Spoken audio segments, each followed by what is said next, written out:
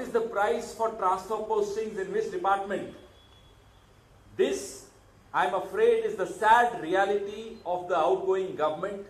This is the reason why they will be relegated to 40 seats. It's not without a reason that it's called the 40% Sarkar. Thank you. Thank you. Whether it's the youth, whether it's the women, whether it's the municipal governance in urban areas, whether it's the farmers, every section of the society in Karnataka has been at the receiving end of this 40% commission Sarkar.